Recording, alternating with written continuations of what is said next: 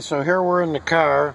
I have the wireless OBD2 interface plugged into the OBD2 port of the car using wireless.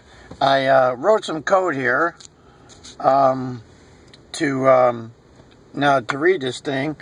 First I had to set up the connection to the Wi-Fi, which is, you know, the same way you would do for any kind of Wi-Fi. Now here, let me run my little test code here. Okay, so there's my little box. Now we click this to actually connect to our device, and as you can see it says we connected. Now we can send it commands. So down here in this bottom box I'll type ATZ and then click the button to send it, and you see we got a response from the interface. Now we can send ATE1, which just tells us to echo the commands, and click. And then you see we got a response, but it looks all run together, so let's add line feeds with ATL1.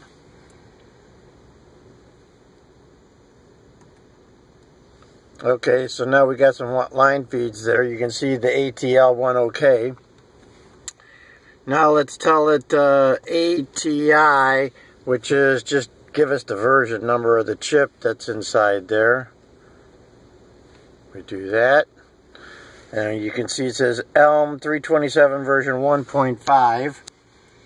Now we can tell it ATSP0, which is to use the protocol automatically selected. So it told us okay. Now we can do something on like ATRV, which will read the battery voltage. It's kind of hard to do this and talk at the same time. It's reading 12 volts exactly. Okay, now we can do a few other things here. I got my trusty manual here, so let's see what some of these other codes are here. Let's issue it the 0100 command.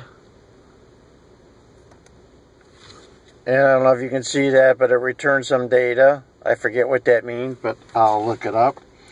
And then now we can get the current engine coolant temperature by typing 0105 and hitting send. Okay, but you see the 3 bytes it's returned. There's an algorithm for decoding those 3 bytes. So for right now, we're just going to assume we know what the hell it is. And we can get engine RPM by typing 010C and sending it.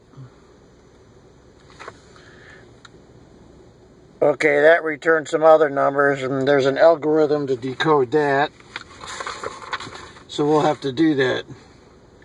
Well, that's it for right now. This is my little short introduction, but now I know I can actually read to this thing and get the information I want, so I'm really excited. Signing out.